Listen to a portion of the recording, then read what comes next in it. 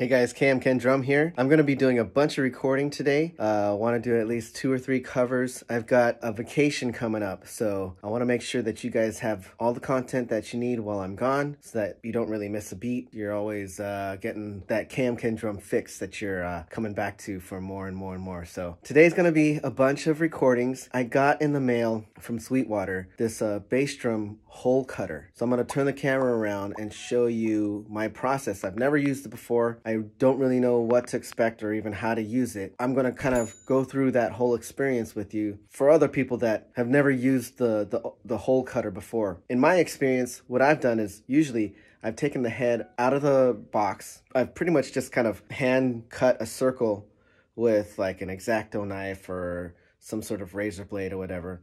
And it's usually pretty bad, but then I'll cover that hole with one of those O-ring sticker things, and you really can't tell the difference. So this thing, supposedly you're able to make a nice perfect circle, and you can do it different diameters too. So let's see how this thing works. Right now, I don't have any hole in my bass drum, and even though I like the way that it sounds recorded, it's really boomy and it's got a lot of low and mid in there. I'm really missing that punch, the attack that you get when you have the microphone inside right next to the batter head. So I really want to get that back, and I think this is one way to do it, is to use this bass drum O-hole cutter thing. So I'm going to turn the camera around, I'll show it to you guys, and show you how to do it, or maybe how not to do it. Who knows? We'll see. All right. There's my beautiful drum set. Let me zoom out all the way, and you can see my bass drum. My Audix A6 microphone, that's about, I'd say 3/4 of an inch away from the drum head. So yeah, it gets a nice boomy sound with a lot of mids and a lot of lows, and I really like the way that it sounds. And I'm actually thinking maybe later down the line when I expand my 8 channels to more channels, I'll put a mic on this resonant head as well as having a mic on the inside. But for now, I'm really jonesing the punch, the attack of the bass drum, and the mic right near the batter side. So I'm going to be using this thing, and it's called the hole cutter, bass drum hole reinforcement system. Bass drum O's? I don't know, I really can't tell what the company's name is with that logo design. It's kind of a weird one. I don't know if it's just bass drums or bass drum O's. Oh yeah, there we go, bass drum O's. In the bag, you can see there's a bunch of different circles. I have no idea what all this means, so we're gonna find out together. Okay, so there it is, out of the package. We've got this thing, and we've also got this thing. I don't know where the focus is. This looks like maybe you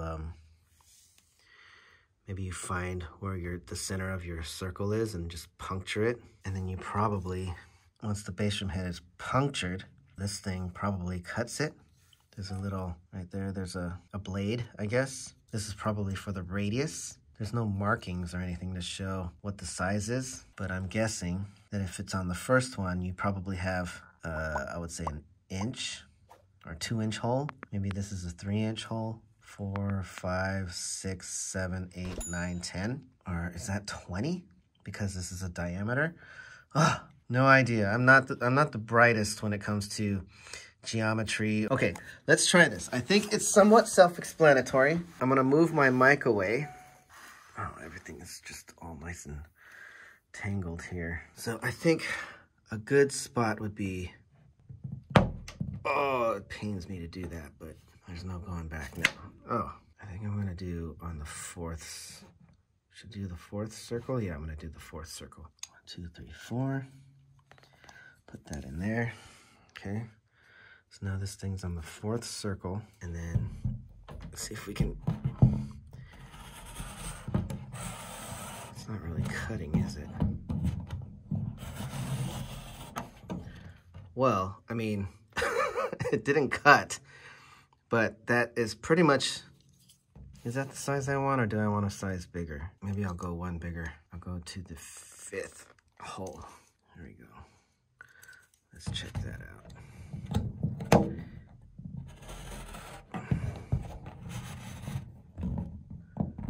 Yeah, this is, I'm not quite sure how it's actually gonna cut. It's definitely not sharp enough to cut. I don't know if I gotta just keep on doing it until it cuts it out, but I definitely won't be able to do it with one hand. But I think this bigger one is the better diameter. So this is what I'm gonna do. I'm just gonna keep going around and around and around and around and see if it just cuts open. And if it does, great. If not, I don't know, I'm gonna have a dented head, I guess. There we go. All I have to do is just push a little bit harder. And yeah, it's cutting nicely. Oh, shoot. Well, that's not good. Look at that beautiful DW head. Ruined.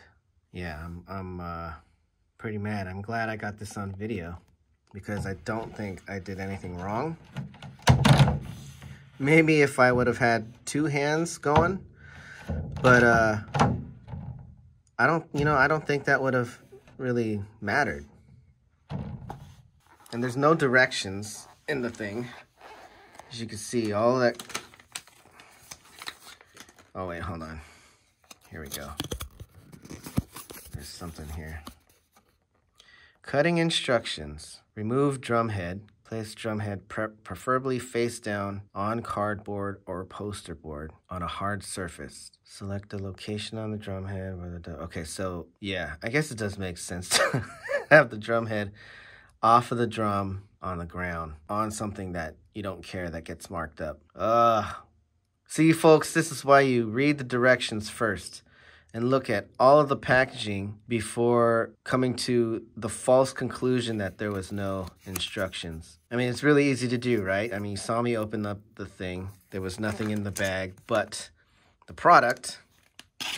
And it's really easy to just dismiss that there's anything printed on the backside. But there they are. They're the instructions. I failed to read them. I thought that you could just do it while the drum head is on the drum. I'm wrong. I messed this nice, beautiful drum head up. So now not only am I going to have to do what I should have done in the first place, which was take the drum off, but now I got to replace it with another drum head, which I don't think I have a resonant head, actually. I think I have just a backup batter head. Let me see. I think I have one for my 20 and one for my 22. So this is the 22-inch batter that came with the set. I can't use that for the front. I mean, I could, but it would look so boring and plain. Yeah, and this is the 20-inch Power Stroke 3 coated, which I love on that drum right there. So I thought I would be lucky and have an extra, but I was gonna record like 3 or 4 songs today too. Dang it. Let me see if this will work, if I can use this. Oh, yeah, I could probably use this. Let's see. I mean, it's clear. It might be, I don't know, it might look kind of silly. I just love the way that white head looks on the piano black. Oh, what a shame. I know if I keep that on there, it's going to be flapping and it's going to be annoying. If I cut that hole so that it looks like a teardrop, I don't know, maybe that'll work. It'll be kind of weird. Let's see if I can do it. I got some scissors right here now that the most of the circle is done. I mean, the head's ruined anyway, right? So might as well at least try to salvage it somehow. I don't know, maybe. Okay, let's see. Looks there. Okay. Oh, let's see what that looks like. That looks pretty lame. All right, let me get this bass drum cutter out of here. Okay. Ugh. All right. Okay. Let me turn the camera back on me. All right, so What an experience, right? Doofus me here, messing the whole thing up. Probably would have worked perfectly if I would have read the directions or the instructions. It would have nice, perfect hole in a nice drum head, but I rushed and wanted to just, do it the lazy man's way. I didn't want to take off my drum head because, that's a kind of a pain in the butt. And I thought, oh, this is a great way to just cut a hole in something that's already on there. But no, as you can see in the video, it didn't work out the way I planned it to. So the product is a great product. I can see how it would work perfectly. It would cut a nice, perfect hole for your bass drum, your front bass drum head. But yeah, make sure to do it on a head that's not on the drum. And also make sure to cover your floor or your desk or table or whatever before you do it, because you really have to put a lot of force into puncturing that head. And if it's on your floor or on your desk, it's going to leave a mark for sure. I would give it a thumbs up.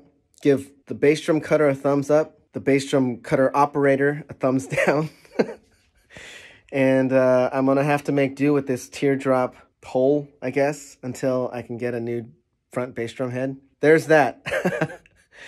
Learn from my mistakes.